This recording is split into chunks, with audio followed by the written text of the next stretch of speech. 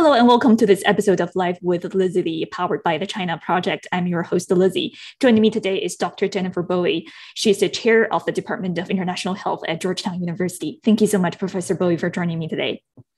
Thank you, Lizzie. Thank you for inviting me. Great to see you today. So, Professor Bouey, Beijing's abrupt relaxation of pandemic controls really surprised many experts I talked to.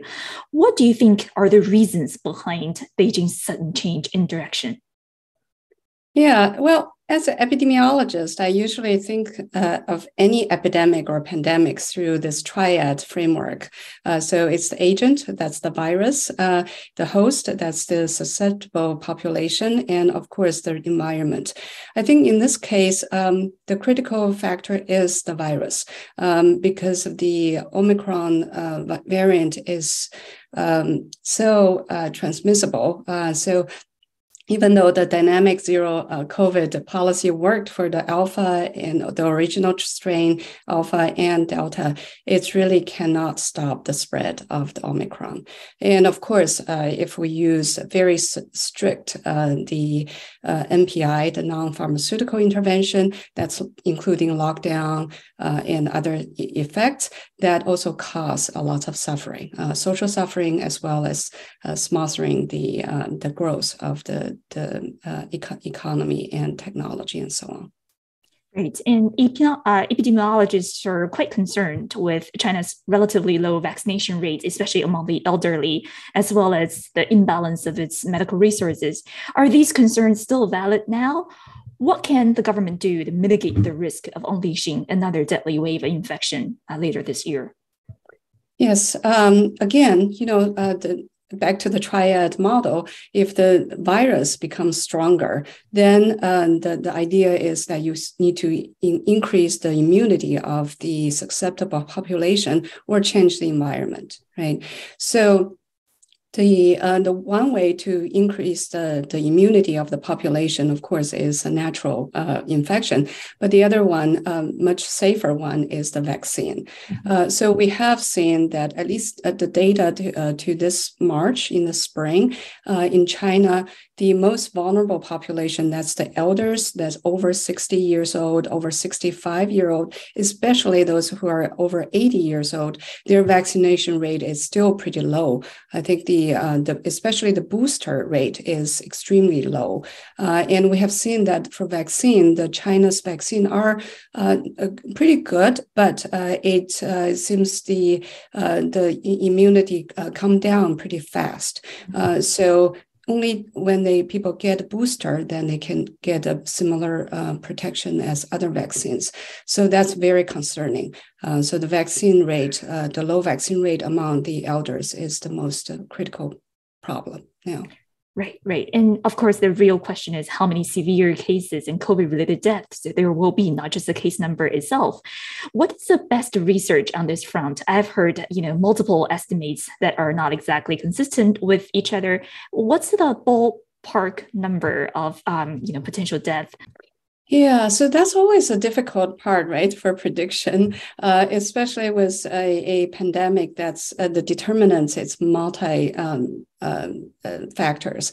So it's hard to bring all these moving parts together to give a good estimation. I would say the modeling nowadays, I think if anything, the mathematical modeling with disease, the understanding of the disease now probably is the best bet that can bring all different factors together. So in July on the Nature Medicine, there's an article coming out of the Fudan University. I found that's a really nice, really good study.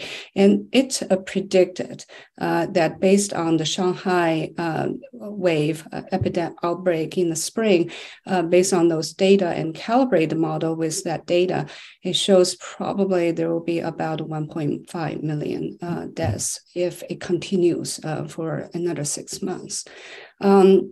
So I think that's a very, very disappointing, of course, the problem. So that model is based on that there's no treatment and there's 5 million dosage booster per day. I think. So that's still causing this large scale of deaths. So I think the future is very severe. And I will stop here. Right. Thank you so much. That's really helpful to know. Some virologists also worry that the virus will evolve into more dangerous variants as it spreads. For example, I saw Dr. Marine Koopmans just tweeted, another likely scenario is a massive wave in China spawning a range of new variants. I wonder if you can talk a little more about that possibility. Yes, I do think that possibility is high.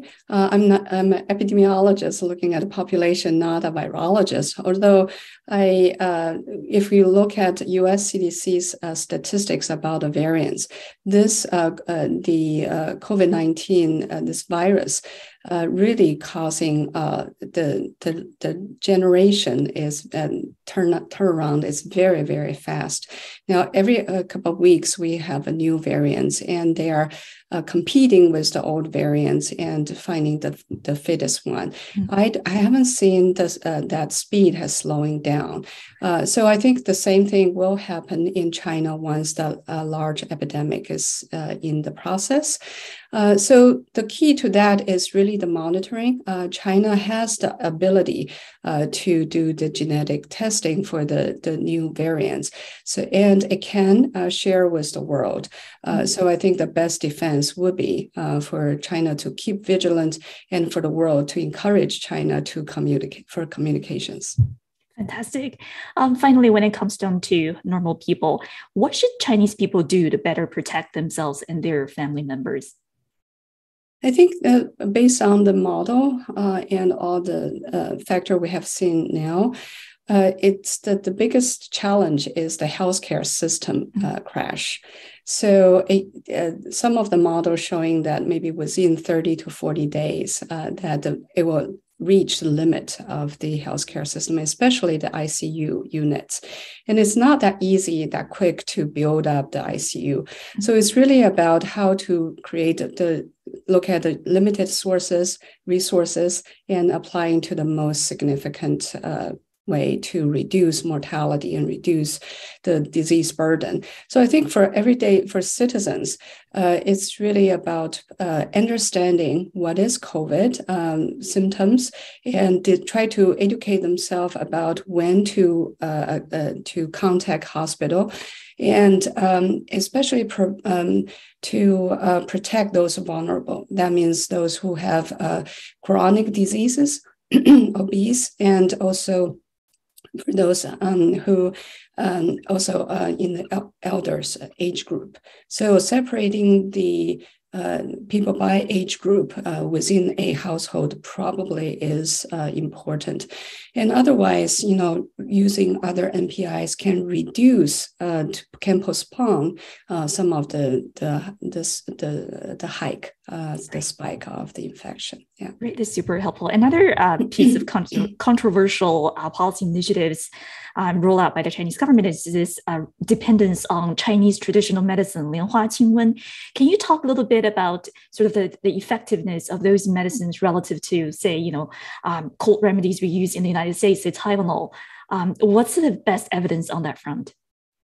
Well, Tylenol is really just to reduce fever and reduce the symptoms.